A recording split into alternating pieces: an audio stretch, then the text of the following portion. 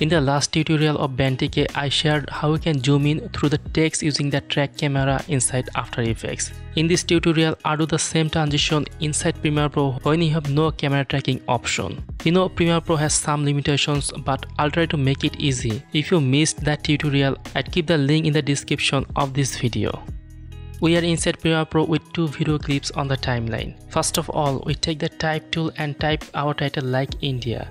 Then double click on it to enable editing mode. Let's move to the effect controls and expand the text. Here we have some options for editing the text like font, style, color and others. If you want a better title like Benn TK, then you can do it in Photoshop. Okay, it is time to select the selection tool and scroll down to increase the text size. We will increase the scale of the text maximum inside the frame. Otherwise, we may some issues when try to increase the title size in the transform effect. Next, go to the effects section and find the effect drop shadow. Apply this effect to the text layer on the timeline to make it like 3D. Let's go to the drop shadow inside the effect controls. Now we can adjust the distance, make it around 12, softness 5 and the opacity to the maximum. Let's see the changes. You can also change the direction of the shadow and color if you want. Again, go to the effects and search for the transform effect. Drag this effect over to the timeline and apply it to the text. Now, depending on the duration of the transition, we can move the time indicator to the right around 4 seconds from the beginning frame. Go to the transform effect and create two keyframes of scale and position. Now let's go to the first frame and set two keyframes of scale and position by clicking those little icons. Now we have to decrease the scale's value and adjust the position of the text.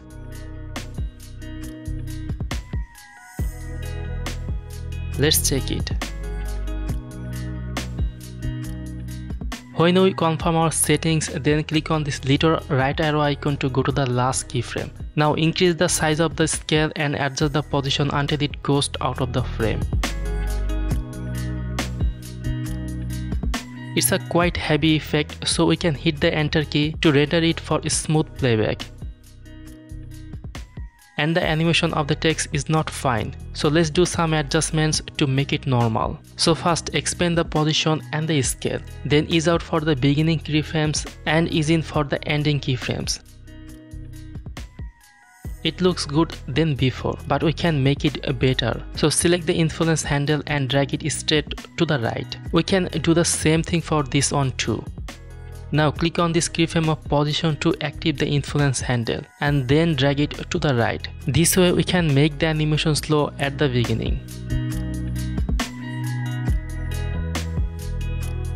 This text animation seems better now, but it is little bit faster than the background video. So now we have to increase the speed of the background video following the title animation. To do it, right click on the video and select the speed. Widen the background video layer. Next, hit the P key to get the pen tool. Now click here to set a keyframe and then hit the V key for the selection tool. This line is now showing 100% speed. We will increase it to around 150% following the title animation.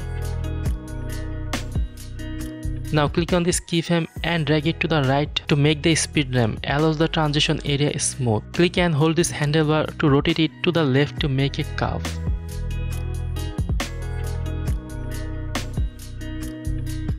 So it is time for the masking. Let's move the text layer to the upper layer and place the second video to the left. To make the masking easy, we can select the text layer and change its opacity to 50%.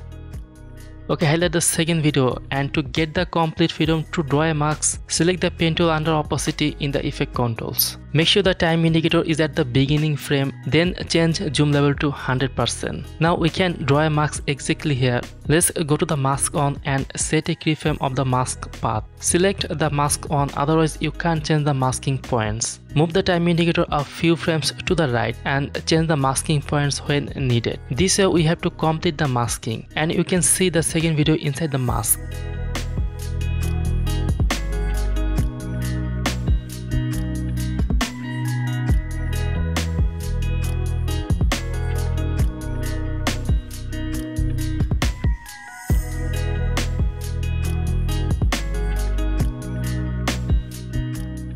So finally our masking is done and we can increase the opacity of the text layer to 100%. You can check everything and take initiative if needed.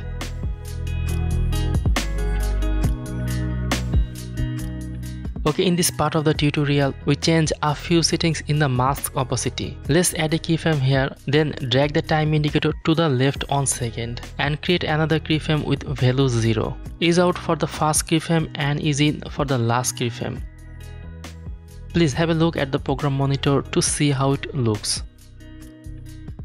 And the last thing, I wanna bring the natural motion blur to this title animation. So we must uncheck this box and set the shutter angle value in the transform effect.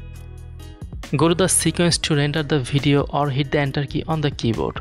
That is today's Premiere Pro tutorial. I hope you really enjoyed this transition tutorial of Benn TK. I'll be back in the next video. Till then, goodbye.